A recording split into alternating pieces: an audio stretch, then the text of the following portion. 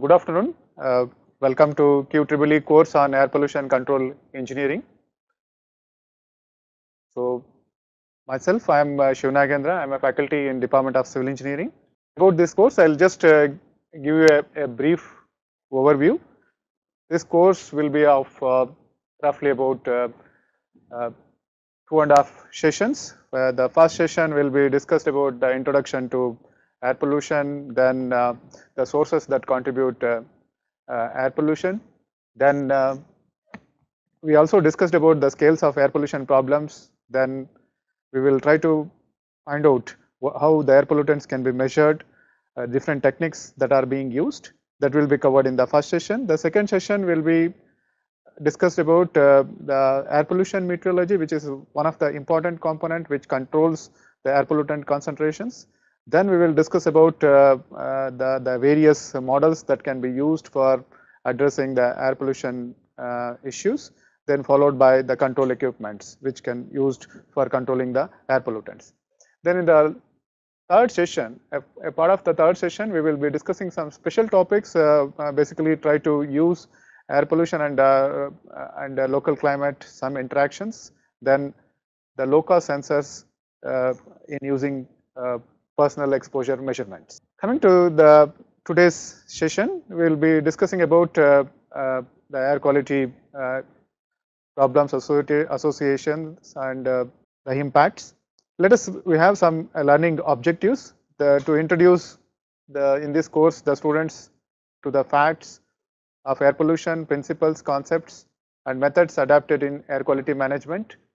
Then the expected outcomes from this course will be students should be able to grasp some fundamentals of air pollution and its associated environmental impacts, and try to learn and describe the key components of air quality management. The topics that will be covered in today's session, as I mentioned earlier: introduction to air pollution, sources of air pollution, then scales of air pollution, effects of air pollution, and philosophy of air pollution control, standards and legislations that are being used in air quality management in India, and we will discuss about monitoring of air pollution. So all of you are aware that air pollution is a major concern, and in particular most of the cities, they are facing air pollution problems, and there is increasingly a stress on public health. In many cities across the world, the air pollution problem is a serious concern. Then the question comes, why it is so? Then it is linked to a fast urbanization, industrialization, and increase in number of vehicles. All of you know that the significant deaths happens because of exposing to the air pollutants, in particular outdoor and indoor air pollution. How we can address this problem? Is it such a challenging problem we can't find solution for this, or in what way we can address this problem? Let us try to understand first with a definition. The definition says the air pollution is a contamination of indoor or outdoor environment by any chemical, physical, or biological agent that modifies the natural characteristics of the atmosphere. Okay, so it means that here the pollutants, that is important, then the duration of exposure and toxicity. And if you try to look at the system approach in defining the air pollutants, so there are a variety of sources that contributes air pollution, and the meteorology which controls the concentrations or try to bring the air quality in the ambient environment or indoor environment, then the receptors will be exposing to that. These pictures give an idea that what will be the composition of air, and if you try to notice, so the carbon dioxide concentrations is reported as 315. It means that it is several years back. So right now the carbon dioxide concentrations somewhere around 360 to 370 ppm. Now the concentration conversion is another important factor, because generally the particulates, you know, basically there are two types of pollutants. I will going to discuss in the after some time. You can classify the air pollutants into two types: gaseous pollutants and particulate pollutants. Gaseous pollutants will be represented with ppm, parts per million, and whereas the particulates will be represented with mass per known volume of air. So you may come across how to convert this ppm to microgram per meter cube. So you can use simple conversion to convert parts per million to microgram per meter cube. Basically, your molecular weight, then your concentration in ppm divided by 24.5 if you are using it for converting in at a standard temperature, I mean 25 degrees centigrade, and if you are going for 0 degrees centigrade, it will be 22.5.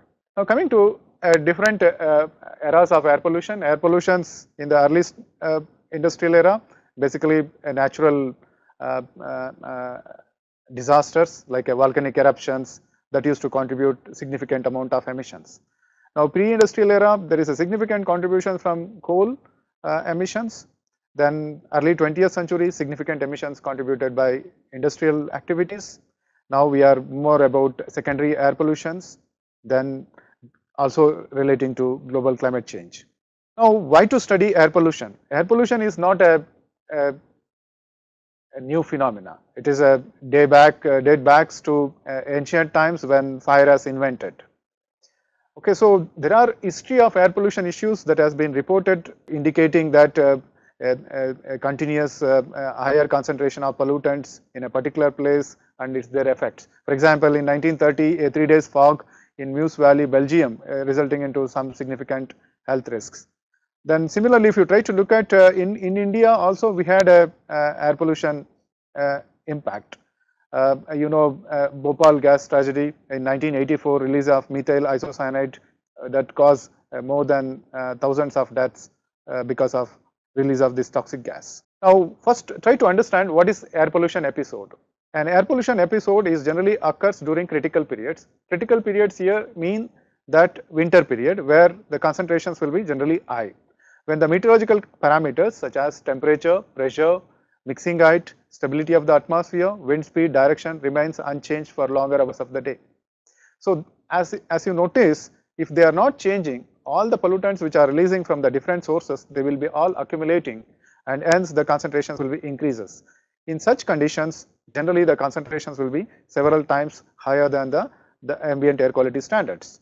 So if this picture on your the mark I'm showing you, so if you notice that there is a significant concentration, increase in concentrations of the sulfur dioxide concentration, and correspondingly you will notice that there is a death, increase in number of hospital admission and death. There are two types of episodes you can come across. You may notice that, okay, just like in air pollution, the winters are the only critical periods where the concentrations will be significantly higher, but you will also notice that in summer you will also come across air pollution issues. Like for example, ozone concentrations can be much higher during summer because of photochemical reactions. Now coming to the sources of air pollutions, we can broadly classify them into two types: natural sources and anthropogenic sources. So natural sources, as I mentioned earlier, volcanic eruption, dust storms, forest fires, okay, pollens releasing from the plants and trees, these are all coming under natural sources. Then coming to anthropogenic or man-made sources, so we can classify them into a point sources. For example, why we call it as a point source, where the emissions are coming from the fixed location or a fixed point. So example is industries, power plants. Then area source, where the emissions are contributed by significant area. For example, open burning or agricultural burning. So these are all an example for area sources. And mobile sources is an example is emissions contributed by vehicles. Now these are some of the examples for your different types of sources. So this is an example for area sources. A forest fire or agricultural residue burning can be an example for area source. This is an example for point source. This is an example again because here the volcanic eruption, significant area will be involved in emitting these particulates. So this will be again coming under area source. This will be emissions contributed by individual vehicles, which can be coming under vehicular or mobile source. Now coming to quantification of these sources, I already mentioned about, so how to quantify. In an urban area, there are different types of sources contributes air pollution. You need to quantify them as a point source. Just basically how much emissions are contributed by industries. Non-point sources are just like all other sources, like area sources where emissions contributed by open burning or domestic heating. Okay, these are all some of the emissions. We can put them under non-point source or area source. Emissions contributed vehicles can be under vehicular emissions or mobile sources.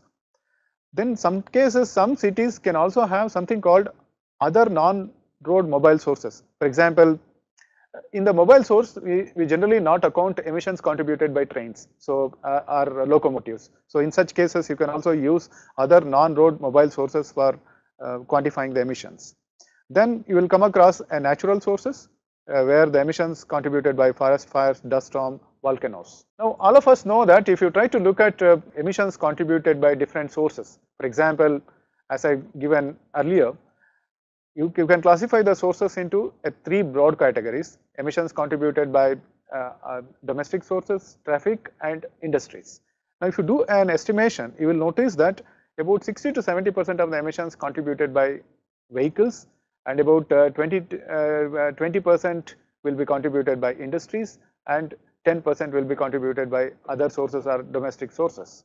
So this is quite comparable from different cities. So in general, you will come to an conclusions that in most of the urban areas, vehicles contribute significant amount of emissions. Now, how to quantify these emissions? This is a simple expression. We can use it for quantifying the emissions. Here, emissions is equal to emission factor. For example, if you do any activity, if you burn 1 liter of fuel, how much emissions will be contributed? If I drive 1 kilometer, how much emissions will be contributed? If I burn 1 kg of wood, how much emissions will be contributed? So you can quantify the emission factor each of these activities. For example, if I burn 1 liter of gasoline, what will be the carbon dioxide concentration or carbon monoxide concentration? Again, if I use a diesel, what will be the carbon monoxide, carbon dioxide concentration? You have an emission factor for different types of vehicles, different fuels. That is already published in variety of agencies. Many agencies have published this document. You can refer that. And sometimes the activity can be what purpose. For example, if you are using a vehicle, you can use different types of vehicle that can be used for quantifying the emissions. For example, I take one example. So I want to quantify the emissions contributed by four-wheeler, a car. So I'll take an emission factor, the car manufactured in 2000, I'll use that as a reference and try to look for what is the emission factor of 2000 year manufactured car. So I'll take that emission factor, then multiply with the number of cars, then I will able to find out some amount of load that is contributed. And similarly, now I want to quantify the same pollution load. For example, I am quantifying carbon monoxide. Carbon monoxide emission factor, then I take number of cars and quantify, I'll give total number of emissions contributed by this number of vehicles. Now I am taking another example. I'm assuming that 50% of these cars have been fitted with catalytic converter. So it means that some 50% of the emissions or maybe less will be reduced in my total quantification. So I can use that as a percent control efficiency. If some vehicles or some activity which is having some emission control mechanism, then the load will also decreases. Okay. So you can have different types of projections in order to quantify from one year to other year. Now coming to this is gives different types of personal exposure you will come across. So basically all our air pollution control depends on these three important things. The personal exposure, where an individual will get exposed to the air pollutants; occupational air exposure, where the people who are working, a group of people working in a particular area will be exposed; or community air exposure, where the whole community will be getting exposed to the pollutants. Now, for example, for personal exposure, an individual, for example, a police personnel who is working at a traffic intersection, he will be definitely will get exposed to the significant amount of emissions contributed by vehicles. For example, occupational exposure, where group of people working in a particular area will get exposed. This is a construction site, many people working in that area, so they may get exposed. Then community exposure, our Bhopal gas tragedy is one of the best example where a disaster can significantly impact on the whole community. Now coming to a classification of air pollution, there are two types of two classes you will come across. One is a primary air pollutants, where the emissions directly contributed by the source. The second one is a secondary air pollutants, where it means that, as the name indicates, the primary pollutants interact with each other in presence of sunlight, then they form into secondary harmful pollutants. Now, these are some of the examples for your primary and secondary pollutants. And primary pollutants: carbon monoxide, sulfur dioxide, oxides of nitrogen, hydrocarbons, and particulate matter. Coming to a secondary pollutant: ozone, PAN, pyroxyacetyl nitrate, photochemical smog, okay, then your acid mist, okay, then aerosols. In addition, you also come across another type of emissions. For example, in the road, you will also significant amount of resuspension dust will be contributed. So we call it as an fugitive dust. Especially you will come across during in the construction site, resuspension during the because of the movement of the vehicle. So the sources of fugitive dust, as I indicated, unpaved roads, okay, storage area, demolition of buildings, okay, renovation of buildings, all this resulting into fugitive dust. So one of the quick way to measure this fugitive dust is size distribution.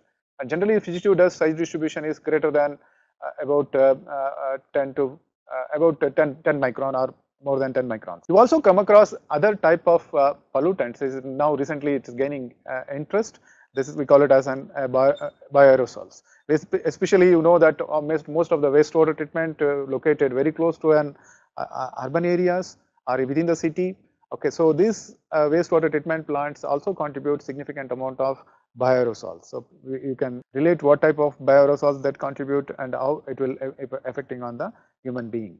So bioaerosols, sometimes pollens, dander, fungi, these are all other types of bioaerosols you will come across. Okay, again they cause allergies.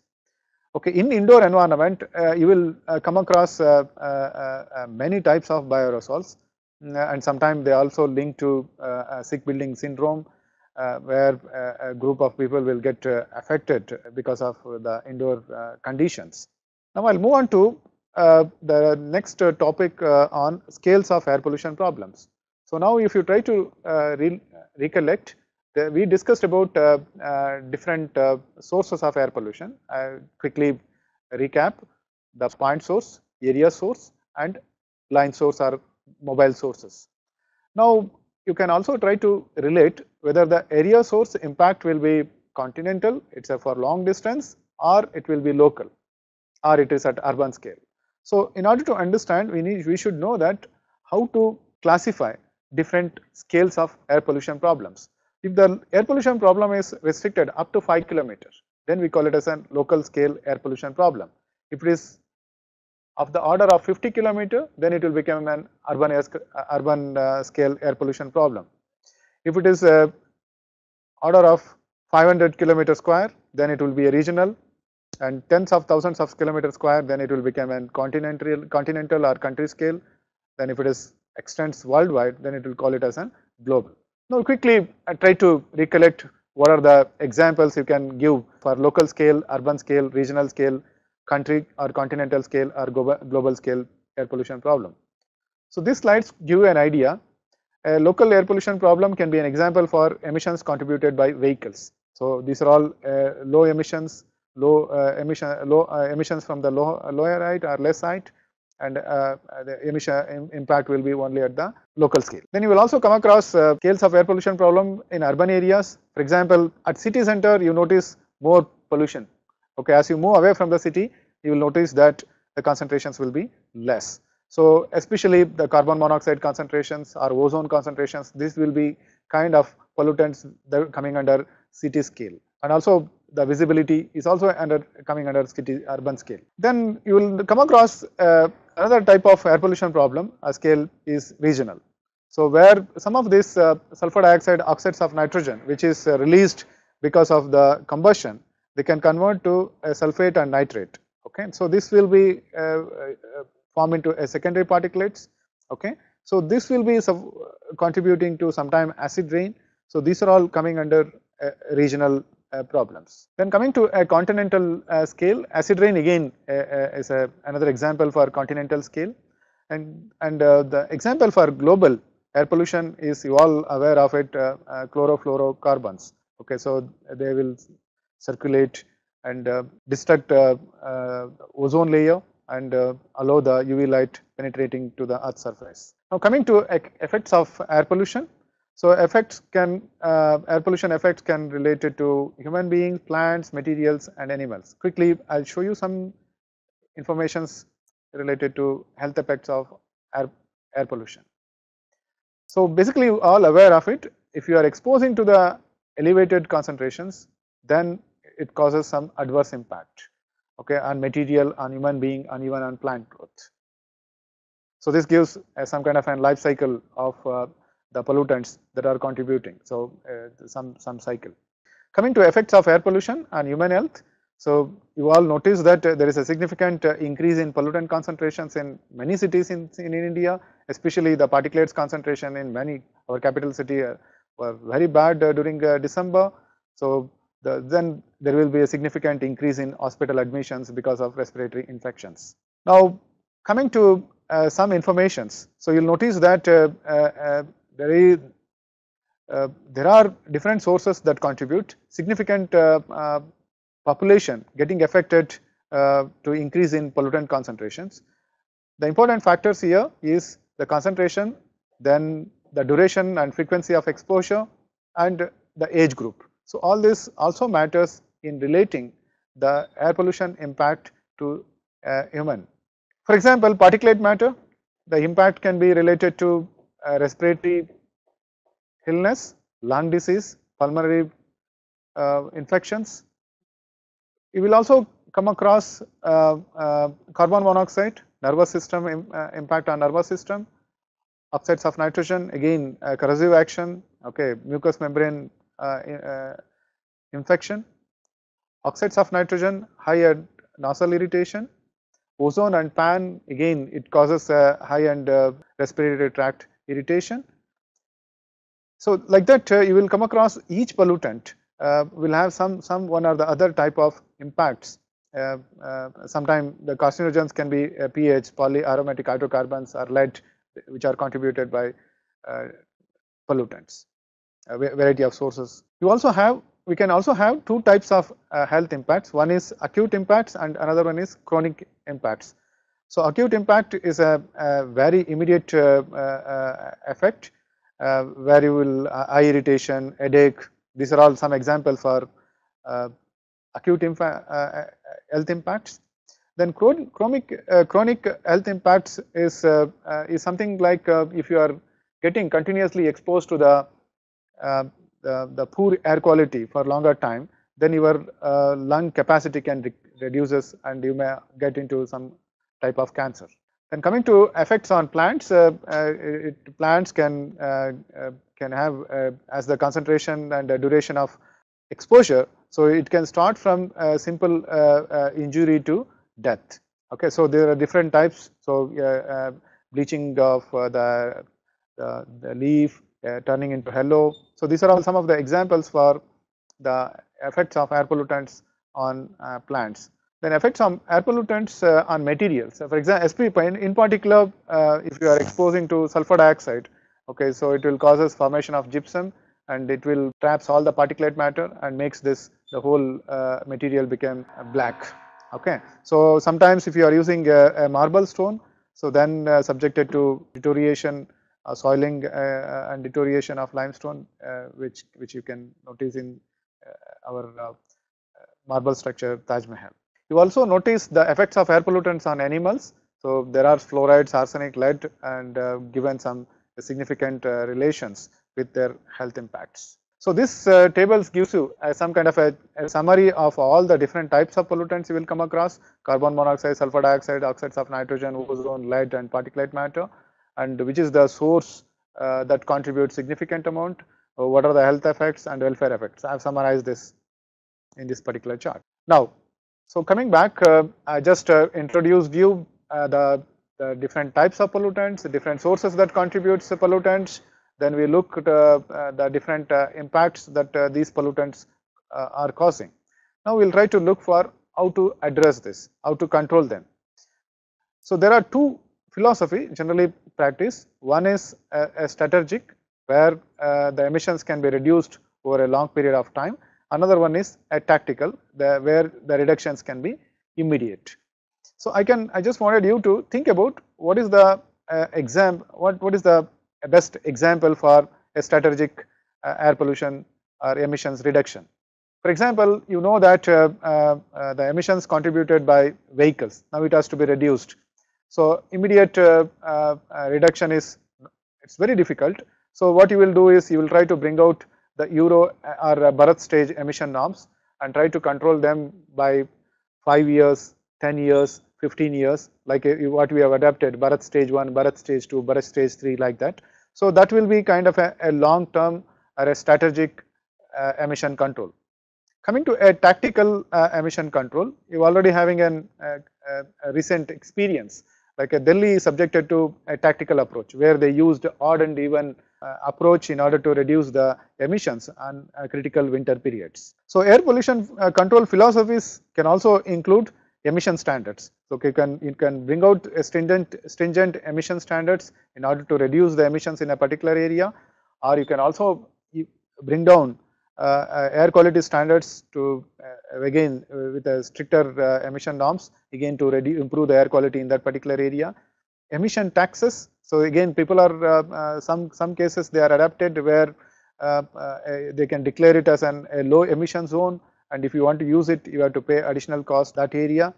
Then you can also look for a cost benefit analysis or cost benefit standards in order to improve the air quality in particular area. Then coming to air quality standards, first of all, you know that there is two things, standards and criteria. Standards are prescriptive, where you will going to prescribe what should be the limit for each of the pollutants, whereas criteria is set based on cause-effect relationship. So the criteria can changes as the new technology or the new informations are available. Again, this informations will lead into a change in standards. So ambient air quality standards are designed to protect human health with an adequate margin of safety, including sensitive populations such as children, elderly, and individuals suffering from respiratory diseases. So you will notice that there are two types of standards we will come across. One is ambient standards and emission standards. For example, you need to control the emissions. So because the air pollutant concentration is subjected to both the source activity and the ambient conditions or meteorological conditions. So that's why you need to have two types of standards. Emission standards basically is a set quantitative limits for various industries, vehicles. So this gives some informations or table for different air quality standards. For example, I'll just try to relate it. The particulate matter standards here, if you try to look at for annual standards, it's like 60 microgram per meter cube. For 24-hour average standards, it's about 100 microgram per meter cube. Okay. So again, we have two types of classifications: industrial, residential, and rural area, and other category is ecologically sensitive area. And if you try to look at both the cases, more or less it's same: 60 microgram per meter cube annual standards, 100 microgram per meter cube 24-hour average standards. Then coming to the emission norms, India first adapted idle CO emission norms for petrol vehicles in 1991, and later on there was a significant development. In 2000, we started adapting Bharat stage 1 or stage 2 or Euro norm 1, and then we also started improving Euro norm 2, Euro norm 3, like that. Now it is proposed that they wanted to use Bharat stage skipping Bharat stage 6 skipping Bharat stage 5 by 2020. So you will also come across some emission standards for different types of industries. For example, in this case, general emission standards for a particular industry. A particulate matter, for example, the emission concentration should not be exceed 150 microgram per normal meter cube. Okay, so like that for different pollutants there is a standard specified for, and similarly you have an equipment based emission standards where, for example, you have a thermal power plant and different height, you can specify what will be the emission standards. Then coming to legislations, we have a variety of very good number of legislations to manage environment. So particularly the 1981 Air Act, which and 1986 Environmental Protection Act deals with air quality management. Then you also have a 1998 Motor Vehicles Act. Again, it's also controls air emissions. Some other acts can also relate it to air pollution are ozone depleting substance rule, 2002 petroleum and natural gas rules, and 2006 petroleum and natural gas regulatory board act. I think I have discussed about the different types of impacts. Then I have linked to the various standards that are legislations that are available for control of these emissions.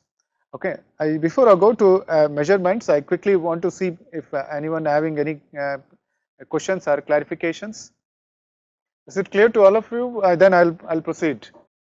Okay, coming to measurement of air pollutants, now I have introduced you, there are primary pollutants that are contributed by various sources. Now in this session I will discuss about the different techniques that are used for measurement of air pollutants. Okay, for example, when you want to quantify the pollutants contributed by the variety of sources. For example, here in this case, the emissions contributed by a stack from power plant. So now we wanted to find out what is the concentration. So as you all know that there are two types of measurements. One is a source measurement and ambient measurement. Now you recollect.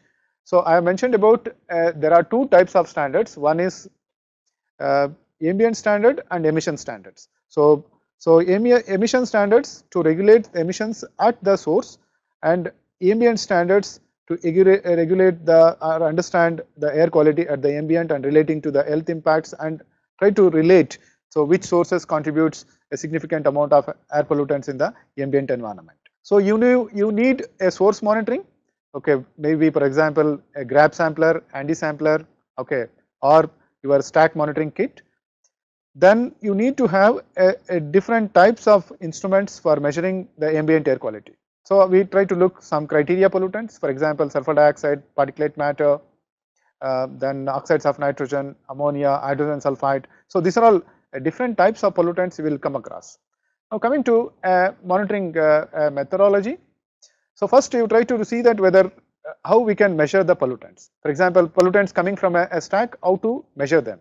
So we can use different types of samplers: passive sampler, active sampler, automatic analyzers, and remote sensors. Let us try to look one by one. So important question, air quality monitoring is basically you are trying to carry out to understand what is the concentration of the pollutant in that particular area.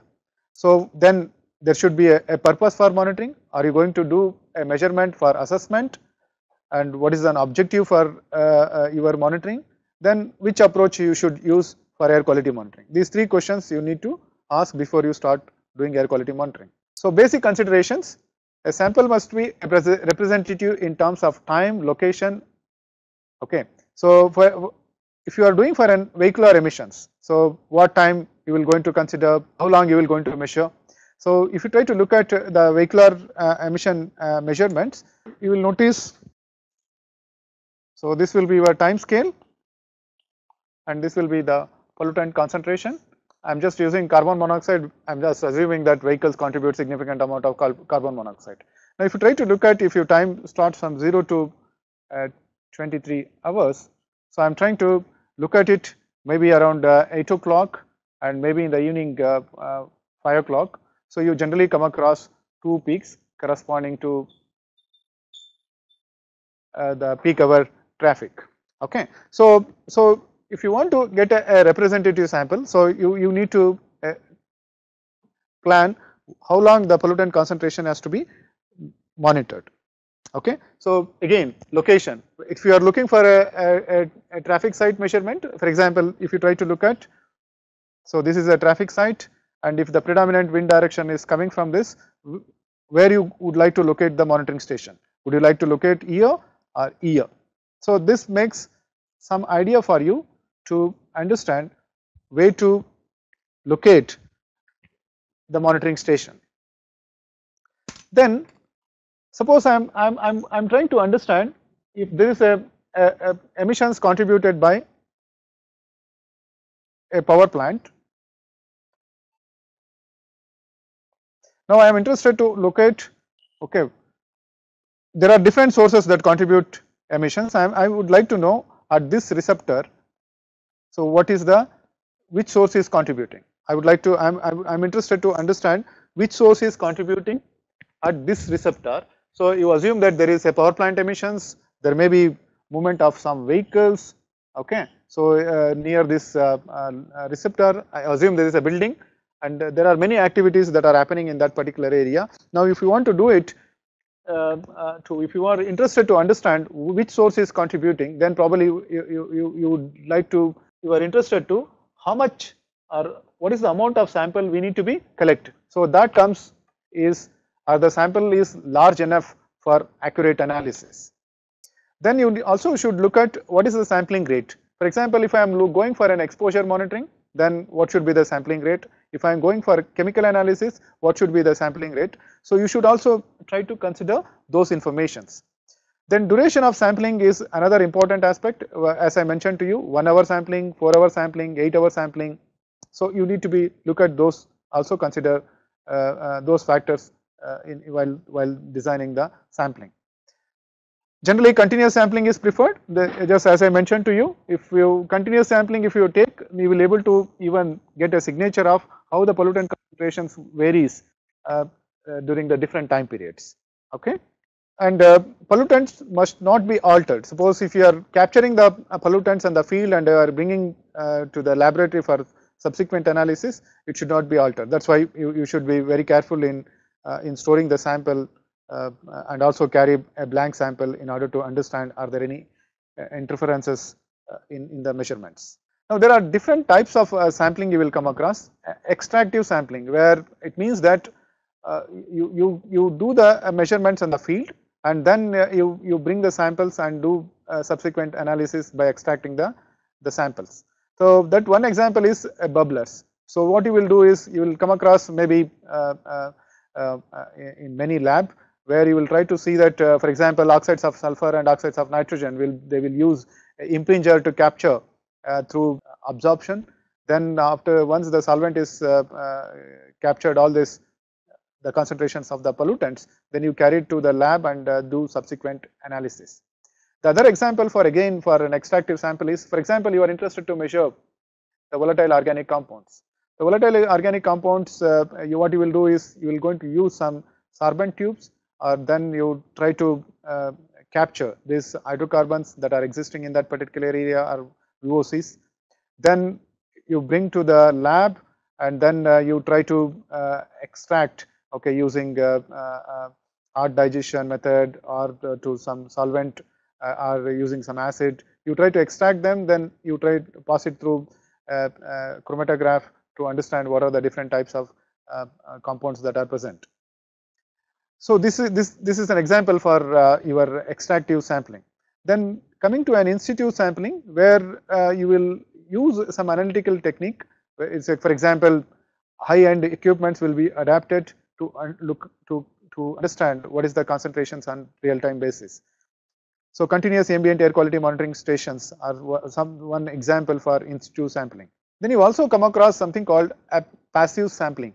In this case, first try to understand the difference between passive sampling and active sampling.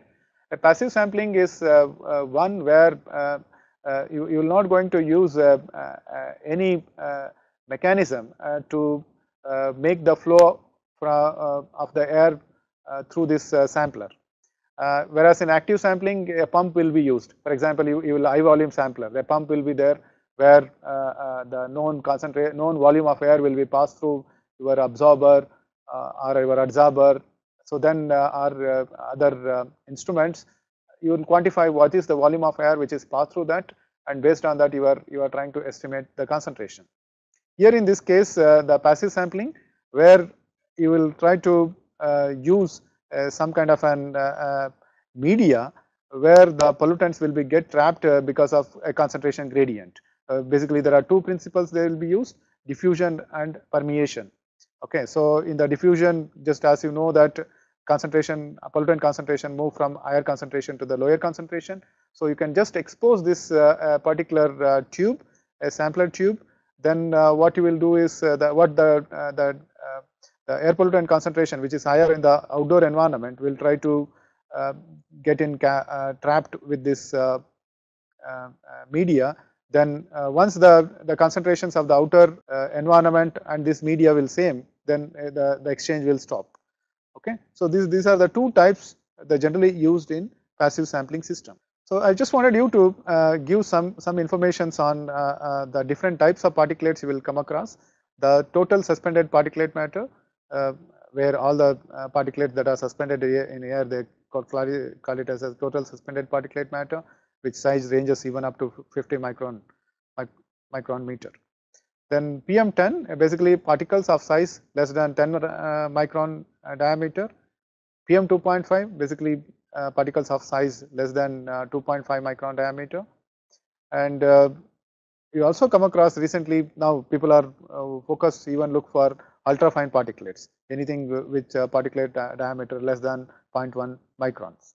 I already mentioned about the different types of air pollutants measurements, ambient measurements and source measurements. And we also discussed about the representative samples in terms of monitoring site, sampling height, flow velocity. How many samples? This is another question. How many samples to be collected? So that's another question. Need to be clear. Again, depends on what purpose we are going to carry out monitoring. Then we also, in terms of concentration, you can use real-time instrumentations for measuring the concentration, or you can also use the high volume samplers, measure it for known period and get it averaged and get an average concentration. So this figures gives some sampling train. So basically, how the sampling equipment has to be connected, or what are the components involved.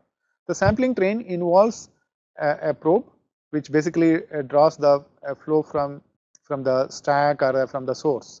So then it will be passed through a different absorbing solutions. For example, if you are interested to measure different types of pollutants, carbon, sulfur dioxide, oxides of nitrogen. So each representative respective solvent can be used in order to capture the sulfur dioxide or oxides of nitrogen concentrations that are present. You can also use some filter in order to capture the particulates that are existing in the emissions. So for the sampling train, you need a probe, then an impinger, and also a gel in order to remove the dryness. Then it will be having a pump. Then it will be passing through the meter, rotameter, to measure the volume of air which is passing through this the sampling train. So these are some of the components that are existing in the sampling or any of the sampling kit, your stack emission measuring kit. Now coming to types of ambient monitoring stations. So all of you know that there are 6 types of air pollution monitoring stations. Type A stations, also called as downtown or pedestrian exposure stations, generally 5 meter curve to 2.5 meter to 3.5 meter from the ground level. So this is the location of the stations you will going to come across. So you will use these kind of stations if the traffic flow is greater than 10,000 vehicles per day. You will also come across a type B stations, a downtown neighborhood exposure station in central business district, congested but not a congested area. The congested area will be coming here in the type A station.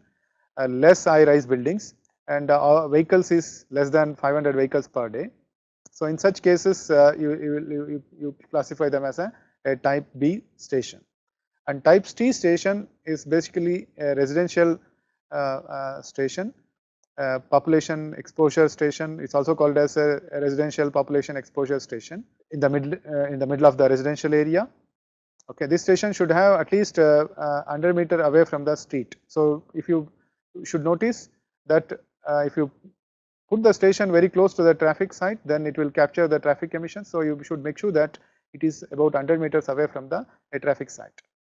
Then location of the station about 0.5 meter from that particular curve. Make sure that it is not affecting on the free flow of the air. And type D is a mesoscale station. an appropriate height to collect meteorological and ambient air quality data. And all of you know that meteorological measurements will happen at 10-meter height, and we use that for our analysis. And type E station is a non-urban stations. In remote or non-urban stations, no traffic, no industrial activity. It's basically considered as baseline or background station. And type F station is a specialized source survey station. So basically, if you are interested to determine a particular emission impact, then we call it as an specified location station. Okay, next comes the number of stations that need to be identified. Again, I try to use some aspects. Okay, now consider there is a grid. So in this grid, this will be a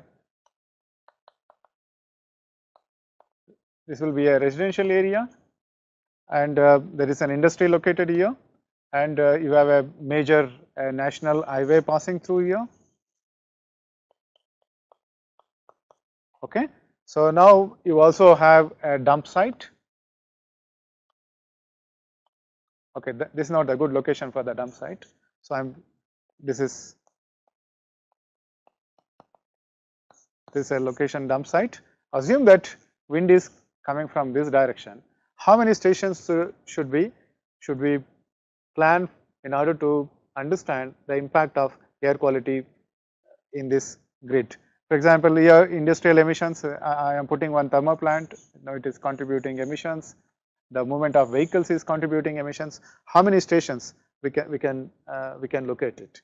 So generally, if you try to look at, so if you try to recollect, so this will be the concentration and this will be the distance. So concentrations. Okay, so now if you try to look at the city center, you will have maximum concentration. As you move away from the city center, you will have less concentrations. Okay, so in this context, okay, if the wind is coming from these directions, so you would prefer to have one station here. Okay, then you would like to have one more stations within the residential area itself and try to understand what will be the concentrations, and probably you would like to have one more stations at the outside and try to link. Okay, so what is the concentrations before the source? What is the concentrations? Maybe you can also have one stations here, maybe which can be, you can avoid this station, or you can have one station here. So this will give you concentration at the source, then concentration at the receptor. So generally you need to have a minimum 3 number of stations depending on the wind conditions. Okay, so as I mentioned to you, the one station must be at the upstream of the predominant wind direction. The other 2 stations must be at the downstream of the predominant wind directions. More than 3 stations can also be established depending on the area of coverage. As I indicated, you can have a more number of stations so that you can look at how it can be, what is the characteristics of the emissions contributed by different activities. Now coming to the National Ambient Air Quality Monitoring Program. So there are different methods used. Let us try to look some criteria pollutants. Criteria pollutants are nothing but where the cause-effect relationship has been established. For example, suspended particulate matter, PM10, PM2.5, sulfur dioxide, then oxides of nitrogen, carbon monoxide, lead. These are all criteria pollutants. So we have standards for all these pollutants. And sometimes we also look for some specific pollutants. For example, recently there was an oil spill, and we may be interested to understand, okay, what will be the type of air pollutants that are generated because of this oil spills. So then you look for a specific type of pollutants. So different methods that are being used, for example, sulfur dioxide, modified West Geke method, then oxides of nitrogen, Jacob method. Okay, so you will use sulfur SPM, so the particulate matter or respirable particulate matter. You use either a gravimetric or light scattering principle to measure the concentrations. I'll just explain quickly how the sulfur dioxide concentrations are oxides of nitrogen will be measured. What are the different principles that are being used? I'm going to explain in the. So particulate matters generally use the beta ray attenuation technique in order to measure the concentrations on a real-time basis. Then chemiluminescence will be used for measuring oxides of nitrogen. Sulfur dioxide UV fluorescence they will use.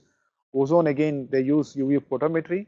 Carbon monoxide non-dispersive infrared radiations method will be used. Benzene, xylene, toluene they use again GC, and total hydrocarbons FID technique, flame ionization detector, temperature, thermistors, relative humidity, capacitors, barometric pressure, pressure transducers, solar radiation, photocells, wind speed, anemometer, wind direction, potentiometer. So these are all the different types of instruments that are being used for measuring air quality in an urban area. Now let us try to look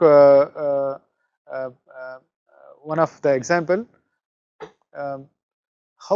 Where are we using these measurements? Basically, all these measurements lead to make some assessment.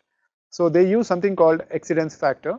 So you will come across something called measured concentrations. For example, every 24 hours concentrations you are measuring at a particular area, and these concentrations will be averaged for whole year, and then you are comparing with an annual standard, and based on that you will make classify the air quality under 4 categories.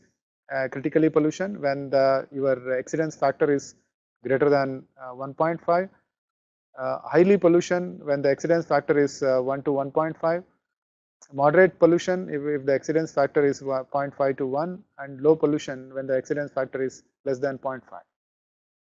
Okay, they use these informations to declare a particular area as non-attainment area. For example, in our Tamil Nadu, we had the 4 cities are considered as a non-attainment area. If you, for example, we have Chennai, Madurai, then Coimbatore, Tuticorin. These are being considered as a non-attainment area with respect to a particulates pollution. Basically, particulate matter concentrations are very high in those areas. And now the question comes, okay, particulates concentrations are very high in those areas, then which source is contributing? So if you notice in all these sources, all these areas, vehicles are the major source contributing particulate emissions. And in Chennai, because you know we have a major industrial area, so Manali industrial area, that also contribute. Industries also contribute some amount of emissions, particulate emissions in Chennai city. Okay, now before I move to some of the instrumentation I would like to show to you. So let us try to look quickly how the measurements will be made in particulates in high volume sampler. The informations you look for high volume sampler is you want to quantify the particulate concentration that are contributed from various sources. So you need to look, the one is the flow rate. Okay, so the Q is something you need to quantify. Then you are using different types of filters in order to quantify the particulates. So you know you need to know the filter weights. So you need to have initial weight of the filter, that we call it as an W1, and then we will have a final weight of the filter, W2. So you know the volume of air which is passed through this filter paper. Okay, so then duration you know, then you can find out the difference in initial weight and final weight will give you the mass of the filter that is collected over the filter paper. So then you know the volume, so you are going to get concentrations in microgram per meter cube. Okay, so this is a simple way of getting the concentrations of the filter, concentration of the particulates in an ambient environment. Okay, coming to particulates emission measurements. Particulate will be measured at using different types of instruments. This is a high volume sampler, as I mentioned to you. you will going to keep the filter paper here and try to fix the flow rate. You also use online technique where light scattering principle will be used. Real time the data will be captured here as the air passes through this, depending on the radiation, the scattering of the particles, then it will capture the informations and quantifying into number of particles that are present in the given air. You can also use Andy sampler for quantifying the particulates and also the gaseous pollutants present in the ambient air. And this is another very interesting air pollutants measurement equipment. This measures, this we call it as a cascade impactor. A cascade impactor as an 8-stage, which resemblance to our respiratory system. So you can have different size distributions. For example, ranging from 10 micron to even 0.1 or 0.2 micron. So it's possible for you to classify and understand the distribution of particulates in the different stages. So this is very useful for respiratory or exposure assessment studies. You will also come across GRIM, the organic vapor samplers. Basically, you will going to use this instrument for measuring your organic pollutants, your VOCs or hydrocarbons that are existing in that. You can fix this flow rate and duration of sampling. So then once the pollutants captured here can be subsequently used for analysis. The other type of instruments will be FRM sampler. The FRM sampler basically uses for speciation, try to understand. So if you wanted to identify which source is contributing. In this example, okay, at this point at the residential site, okay, so if I notice there is a particulate matter concentration, say about 100 microgram per meter cube. Okay, now my question comes here, this 100 microgram per meter cube, how much is contributed by industry? Okay, how much is contributed by traffic? Okay, how much is contributed by this dump site or maybe within the residential emissions? So we are interested to quantify, okay, what is the percentage contributed? Is it 25%? Is it 60%? Is it 15%? So like that, we are interested, or is it 10% from here? So this may be interest, but all of you know that the wind speed will never constant. So it varies from time period, from one time to the other time. So in order to understand the concentrations, whatever we are measuring at this site, okay, so how much is contributed from the different sources. So that we call it as a source apportionment, or apportioning the sources of particulates contributed in that particular area. So what we will do is, for that in order to understand that, so you try to collect the filter or the particulate samples at this point, okay, then go for subsequent analysis. So this FRM sampler, one such instrument which uses a PM 2.5 filter cartridge. Then you can, before you know that the filter paper has to be conditioned, generally you will keep it in a desiccator for 24 hours to make it conditioned to the room temperature. Then you will generally measure for 24 hours with a sampling rate of 6.7 liters per minute, and you can air flow rate can be corrected with your temperature and pressure. So then you find out initial weight and final weight and look at what is the concentrations. So once the filters you got it, you will know what is the mass that is collected on the filter paper. You know the particulate concentrations in that area, but you would like to know which source is contributing. For that you are doing some chemical characterization. So you will take this filter paper and do some subsequent some chemical characterization of this filter paper and try to understand what are the ions that are present in the PM sample and also elements that are present in the PM sample. And you know that each source will have a specific elemental compositions and ions compositions. So you can map those sources. So with respect to the whatever the chemical characterizations you got it at the receptor, or that the site, then you map with the actual or the original emission source characterization or chemical composition signatures. So then you will able to understand how much is contributed by the different sources at that location.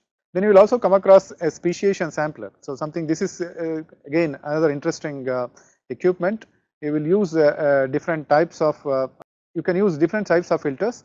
For example, you can use nylon filter for ions, Teflon filter for metals, quartz filter for organic or elemental carbon. So you can use 3 types of filters. So one filter can be used for Teflon, another sampling probe can be used for Teflon filter, nylon filter, then quartz filter. So you simultaneously you can able to measure, okay. So all the different types of elements that are the compounds that are existing in the ambient air. So here the sampling period is 24 hours, sampling rate is 16.7 liters per minute. So again, once if you collected these filter papers, as I mentioned earlier, so you can extract the filter papers and do subsequent analysis. So this is these are all some of the informations related to filter papers. Generally, the filter papers will be of size 47 mm dia with a 2 micron pore size. So this gives some informations. This is the quad filter paper, nylon filter paper, Teflon filter papers, and this was this. See, look at this. The black color indicates so much particulates depositions in the given area. I'll just stop for a while before take up. I would like to take some questions now. Okay, so let us take this question first. Okay, so should I answer this one? Okay, so you asked one question was what is meant by unit ppm. Ppm is nothing but parts per million. Okay, so it is nothing but parts per million. Okay, so conversion I have already given here, so you can use that conversion, converting from parts per million to microgram per meter cube. Okay, okay, this gives informations on ambient air quality standards. You have asked about what is the level of concentration limit for okay, concentration for CO2. Okay, so I just this will give some informations on different types of pollutants. Okay, for example, you asked about carbon monoxide concentration.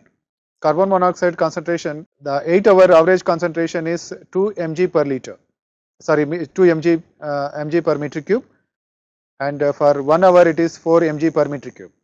Okay, so for the both the areas, so this is the concentrations specified for both industrial, residential, and ecologically sensitive areas. Okay, so as you all know that we don't have a standard for carbon dioxide because you know, carbon dioxide, there is no direct health implications. Okay, so we don't have a limitation for carbon dioxide concentration. Okay, so coming to the scales of air pollutions, I think what we are trying to look at in general, we are trying to understand the impacts of air pollution only at the about 1 kilometer height. So there is a no way we can link the scales in the upper atmosphere. So I don't have any informations to relate it, but you can always look at the air pollution in stratosphere, mesosphere, ionosphere, maybe, but we only look for in troposphere what is an air pollution levels. Okay, so with respect to the troposphere, then you try to look at the vertical profiles because there is not much information available to understand the impacts. Basically, we are focusing the air pollutants impacts on human beings, vegetation, materials, and maybe on animals. So all these activities more or less happens less than 100 to 200 meters from the ground level. So there is no informations related to the scales of air pollutions, but the scales of air pollution motion can be considered with respect to different heights. What is the best suitable methods for measurement of air pollutants? So I indicated to you that there are different techniques you can consider for measurement of air pollutants. In general, for particulates, you can use high volume samplers if you are going for measuring 24-hour average concentrations. That is a widely accepted method for measuring the particulates in the ambient environment, and the cost is also not very expensive. But if you are looking for real-time informations on a particulates concentration, then you have to go for either beta ray attenuation or light scattering based instruments.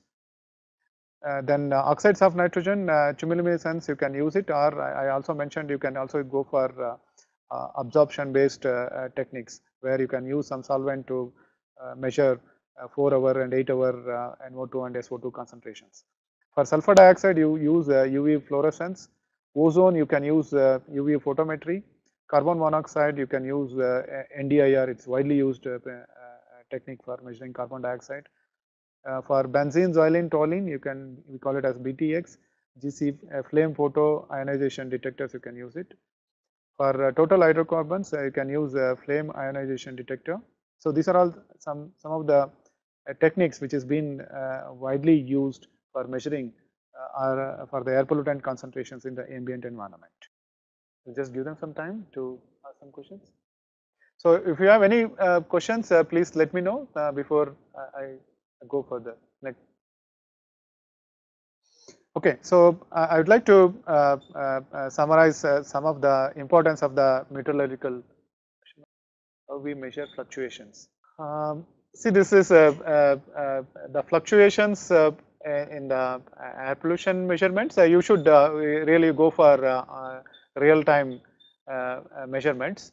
Then only you will able to get variations in time-dependent variations with respect to the pollutant, different pollutant concentrations.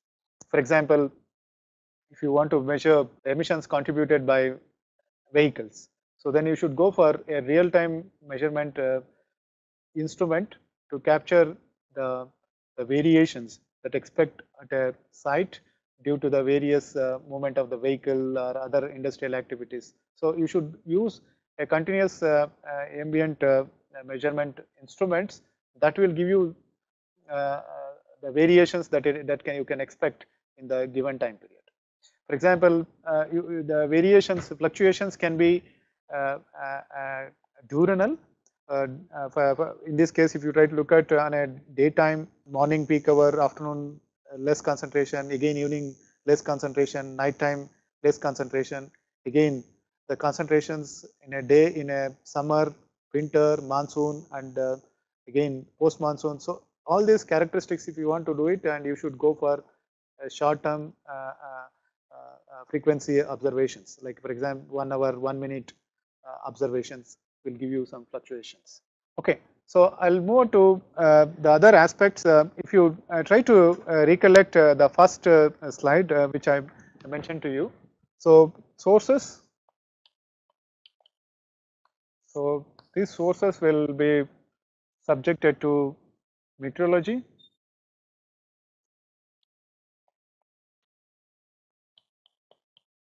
transport. So transport will be subjected to MET parameter, and that will be resulting into air quality.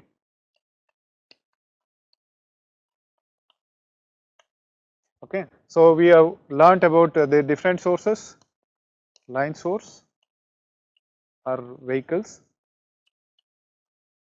Then we have industries, or we call this point source. Industries. Then area source.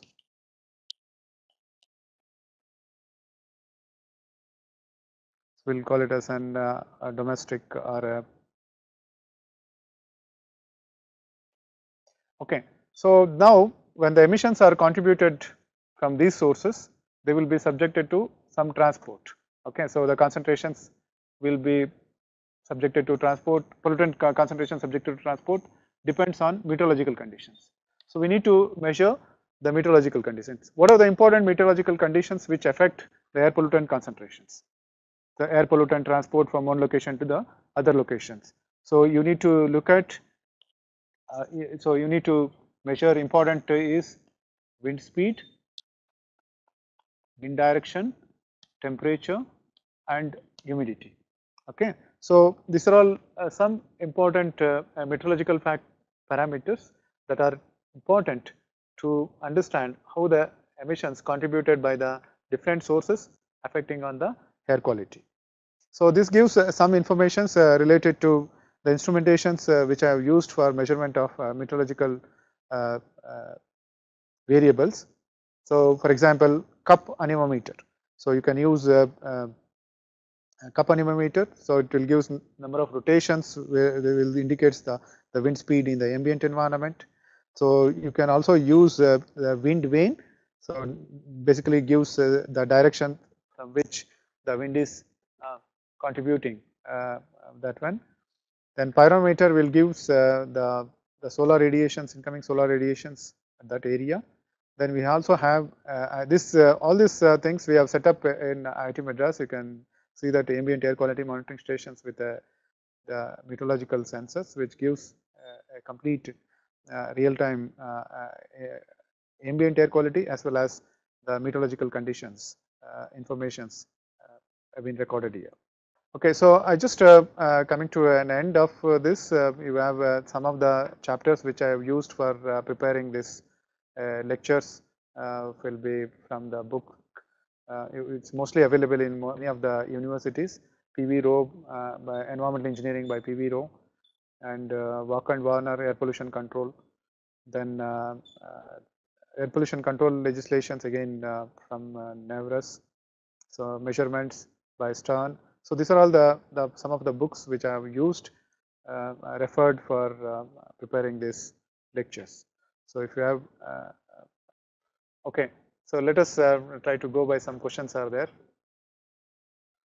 Okay, some I'll go with question: how comparable are the results of conventional high volume sampler with real-time monitors? Okay, so basically there will be some variations you will come across with respect to the conventional high volume samplers, and if you try to use it for real-time monitors. The variations can be about some 10 to 15% depending on the locations and the height at which you are measuring.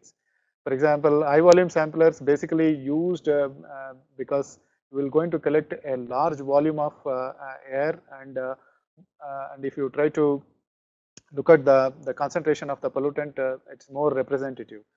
Whereas in the real-time monitor, sometimes depending on the wind fluctuations and the data which is getting into the system, so you will have a more accurate in capturing the information. But you all know that there are a lot of turbulence that can create variations in the measurements. So we had some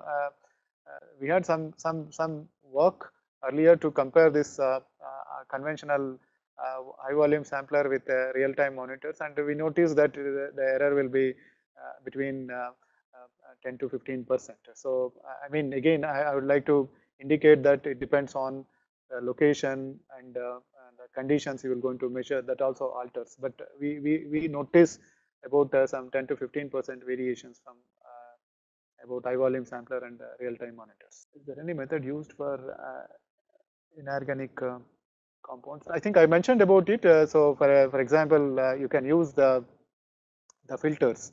So where you can classify them for organic and inorganic compounds. You can use the filter for extract the filters, and subsequently you do analysis for understanding how much is organic and inorganic compounds that are present.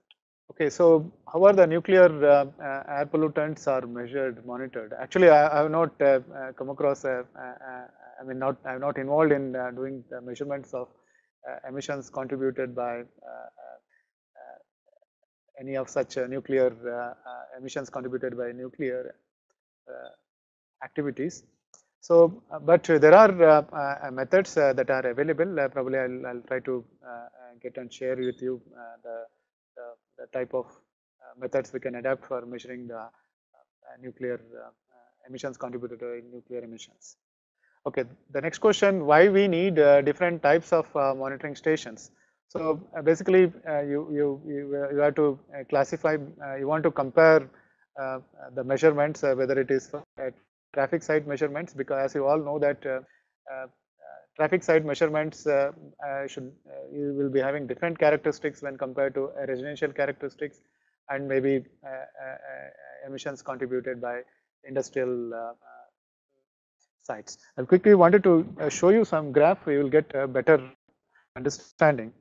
For example, if you are measuring an industrial site, you assume that the meteorological conditions more or less same. So then what will happen is the industrial emissions in general remains constant. You will only notice that there will be slight variations in concentration with respect to time. And similarly, if you are doing at a traffic site, the graph may have some two peaks corresponding to morning and evening emissions. Okay, so then if you do it for a residential or only at the residential site, and you know that residential site the activities will be morning and maybe in the evening, again you will come across only morning peak and also maybe in the evening peak, like that. So these kind of characteristics you will able to locate. So that is why you need to have different types of stations, so that it will easy for you to rise and make a comparison and use the data for different assessment. So what is the effect of humidity on pollutants? Which is a very interesting question. So humidity is a very important component especially for if you are going for real-time monitors. So humidity plays a very important role because sometimes some of this light scattering mechanism or your absorption radiation mechanism. So this humidity water vapor can be an interference. So you generally use a dehumidifier to remove some of this humidity that is existing. So I think humidity plays an important role. So humidity in the ambient environment, that is with respect to measurements. Then coming to an ambient environment, humidity can act as it can enhance sometimes chemical reactions, and also it also participate in particle growth. Suppose sometime you will notice some of the finer particles in presence of humidity, they can grow, and it can lead to an increase in higher concentrations. So that is the role the humidity plays. Considering the poor urban air quality, increased vehicular emission, what is the scope for alternative fuels, especially hydrogen? Okay, so I think this can be different management strategy you can look for. For example, in a given area, if you notice that there are 1 lakh vehicle and 50% are only two-wheelers, and remaining are contributed, remaining are four-wheeler, diesel vehicle, trucks, buses, and your auto rickshaws. Then you can look at it how much if you are switching from diesel vehicle to CNG or your hydrogen fuel, how it will going to reduce the emissions. So these are all kind of a management strategy. I think I'll going to touch upon in tomorrow's class. So what are the advantages of cascade impactor? It's a very interesting question. So cascade impactor will able to tell you the size distribution that you can expect in the given environment. You can able to understand what are the different sizes of particles existing. You can relate that informations. Each size range will represent a particular source. For example, the combustion related particles in general will be less than 2 micron. So if you notice that more such 2 micron particles in overall deposition in the cascade impactor, you can easily relate that these emissions are contributed by combustion activities.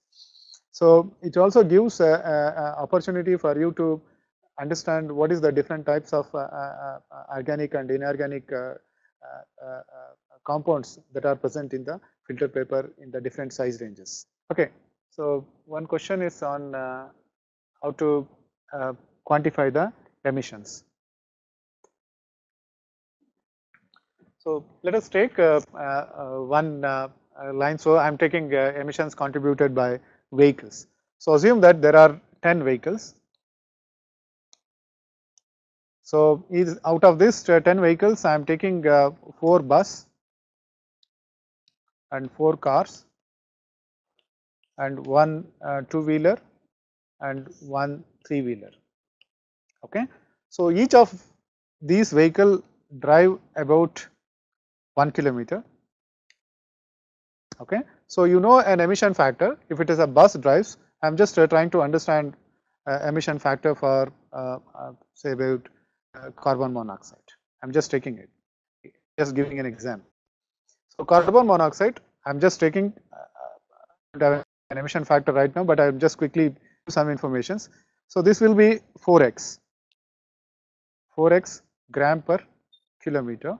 So this will be somewhere around 2x gram per kilometer.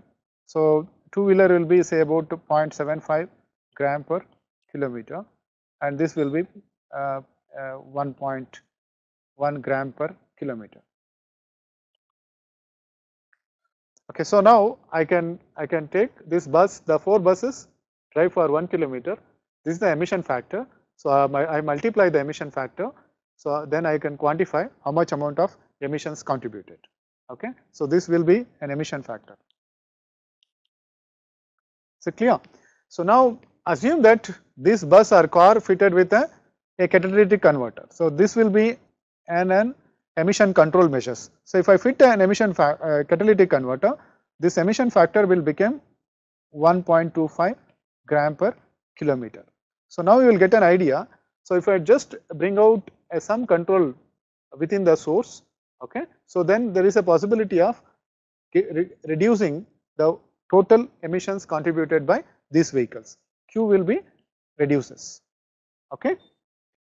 Here activity is nothing but I am just indicated activity as only the vehicle. It can be a power plant, okay, or industry activity. So each industry, if there is one industry contributes about 100 tons, okay. So there are 10 industries means 10 into 100. So that is how we will going to quantify. Okay. So again, if the industry is having some amount of control mechanism, for example, electrostatic precipitator or your scrubbing mechanism, then correspondingly you will notice that there is a decrease in emissions that are contributing into the system. Is that clear? Clear? So we have an emission factor. Activity can be either vehicle movement, industrial activity, or domestic activity, and this percent control is the control mechanism that are adapted in the each of the activity. Okay, how to treat air pollution from construction and mining? Maybe I'll going to discuss in tomorrow's session. What is the proportion of PM 2.5 in PM 10? Okay, this is an interesting question. So what is the proportion of PM 2.5 in PM 10? If you notice, generally this is a good question. So now we will try to look at. So you do a measurements at say about at 1.5 meter height. So you get you measure the PM10 concentration, and if the PM10 concentration is okay, say about 100 microgram per meter cube. Okay, so how much is PM 2.5 in this? So now if you try to look at if it is the measurement is very close to a road, okay. If it is very close to a road, what will happens? So there will be a significant amount of resuspension and also emissions contributed by the tailpipe. So you will notice that roughly about 0.6 to 0.8 factor of PM 2.5, 60 to 70% of PM 2.5 in the PM10 mass. Okay. So if it is only if you notice, suppose if you keep this instrument instead of 1.5 meter and you kept say about 20 meter, right? And probably in this case there is no possibility of getting the large size particles trapping at 10 meter height. Okay, they are 20 meter height. Then your PM 2.5 proportion in PM10 will be close to 0.8 or 0.9 like that.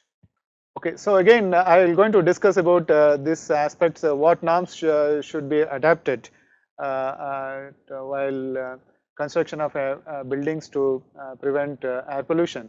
So all of you know that the construction of the emissions contributed by constructions at various stages. So sometimes you need to, it is better you contain the air pollutants within the construction site. For example, generally you need to keep a net all around the construction site so that all the emissions will be trapped with that net. The other aspect is you should use frequent watering of to avoid sprinkling of water to avoid resuspension of the particles that are generated because of the movement of the vehicles. So those are all some things you need to practice in order to reduce the emissions contributed by construction activities. Okay, so this is exactly. The other aspect is right now you also know that the construction activity and sometime in the mining. This is a quick example. I'll just try to share with you another. Okay, so there is a construction activity here.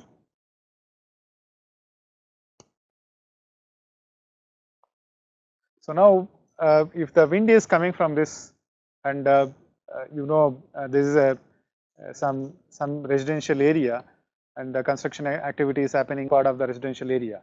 If the wind is coming from here, all these dust particles will travel here. So what you will do is better you should contain the emissions at this area itself, or there is another way is to reduce the flow of the dust from this area to the other side. Say they also sometimes use something called wind barriers. So they can have some wind barriers before the site, okay, so that they can avoid transport of all the emissions from the construction activity to away from that. Okay, so same thing they will also adapt in mining. So generally they will try to use sprinkling system as well as wind barriers in order to deflect the emissions contributed by the various mining activities. Good afternoon, sir. RCP ITMH Pramod Patil.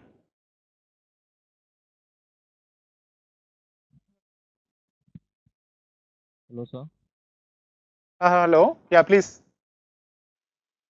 What are the current measures for eliminating the fugitive dust? What are the current methods for eliminating fugitive dust? Am I right? Yes, sir. Yes, sir. Yeah. So the current methods, justly as you know that you need to sprinkle uh, uh, uh, water in order to avoid resuspension of the dust that are depositing on the road. The next is you can use frequent cleaning. You can use mechanical scrubbers or mechanical machines to clean the unpaved roads or paved roads where a lot of dust is deposited. Okay.